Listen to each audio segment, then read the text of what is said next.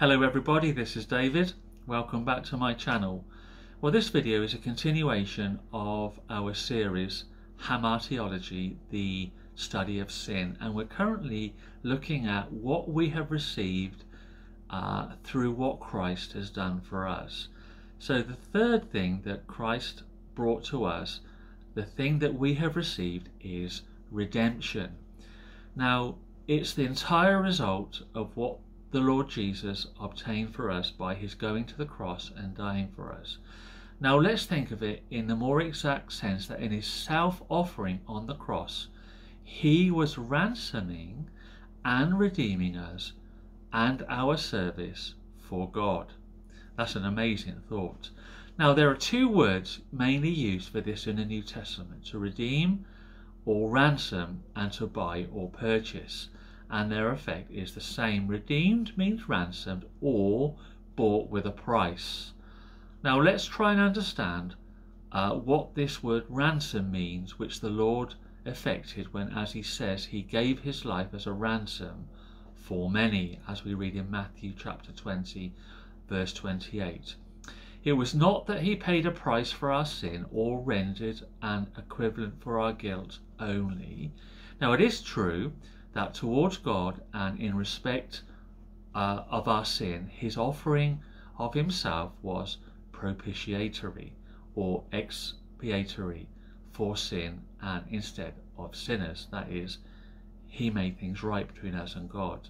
So we looked at that under what we looked at in the last video and propitiation, but it is more. Towards us, it is redemptory. It is a ransoming of us. He made atonement for our sins, yes, but he also obtained redemption for ourselves. You are not your own, for you are bought with a price, as we read in 1 Corinthians chapter 6 verses 19 and 20. Let's have a look then at the full meaning of the redemption obtained for us by the Lord Jesus through the ransom price of his own life, which he paid down, which he laid down.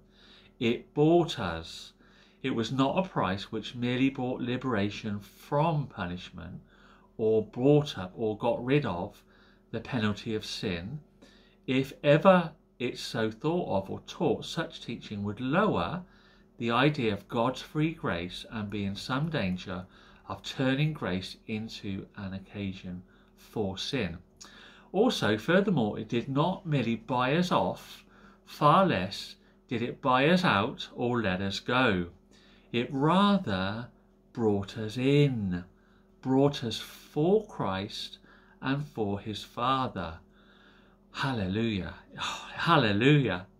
No doubt we can truly and scripturally say that there are some bonds and stripes it brought us from under. Firstly, he redeemed us from the curse of the law, being made a curse for us, as we read in Galatians chapter 3 verse 13. He was sent forth, born of a woman and made under the law, to redeem them that were under the law, again as we read in Galatians chapter 4 verse 5. That is to say, by that glorious ransom of his, sin and death are stripped of their captives. We're no longer captive. All this was to the end that we might receive the adoption of sons, might become members of a redeemed family, might enter into the glorious liberty of the sons of God. More exactly still, it brought us back. We were at first the property of the Lord, our Maker, children of God by creation in his image. Sin brought us into bondage and sold us into the slavery of Satan, as we read in John chapter 8 verse 34. The Son of God, the Lord Jesus Christ, by his cross makes us free, because he wins us again to God and his Father. So redemption is the Lord getting back his own in a way which makes them twice his own and doubly dear. Twice. Firstly, he made us, and secondly, he bought us. Hallelujah. Now, notice the defect of some uncommon ways of putting this. we might rightly try to teach by examples and illustrations, but we must see that they're not shallow. A generous person buys a bird in a cage, then opens the cage and lets it free. A philanthropist buys a slave in a public slave auction, and to give the slave his liberty, who then out of gratitude freely serves his liberator for life. Now, these illustrations are not altogether useless. They do picture the deliverance and the gratitude which may follow the payment of a ransom, but they leave out an important part of Christ's way of delivering us by his ransom. They leave out the buying back. Our salvation by the cross is not mere exemption, far less emption, it is redemption. When we take the Bible way of illustrating God's love in our salvation, we get deep and true views of it. For example, let's have a look at the great historical illustration taken from God's deliverance of Israel out of Egypt at the first, and is bringing the two tribes out of the Babylonian captivity near the close of the Old Testament history. In both these instances, the redemption was God's getting back his own out of bondage and captivity. Or let's have a look at this, the Hebrew system of repurchase set up by Moses. Lands or persons under that system were never sold, but with a right which even the seller could not part with, to buy back at any time when he or his friends could raise the money.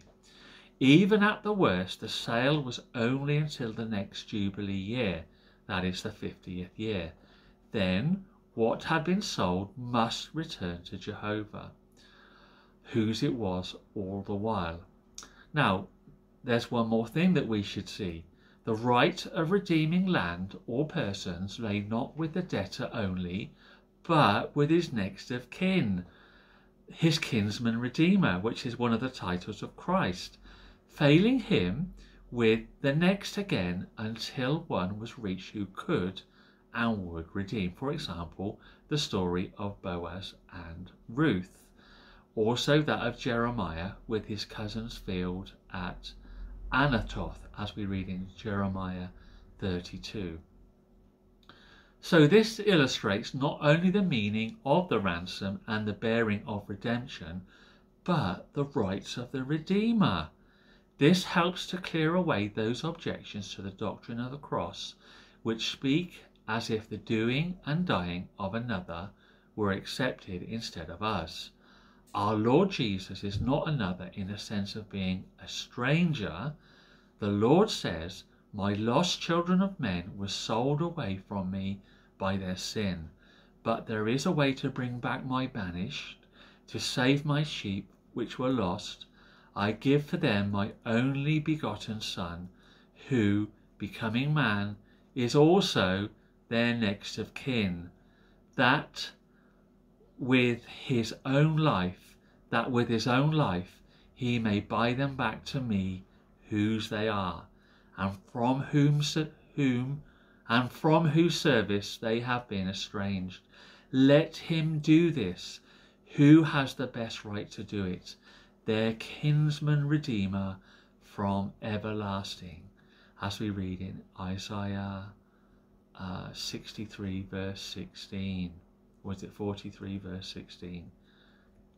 So that's amazing. I'm going to stop the video there because there's so much to think about. The next video we're going to look at the last thing that God through Christ has brought to us. So thank you for joining me in this video. See you in the next one. Bye bye.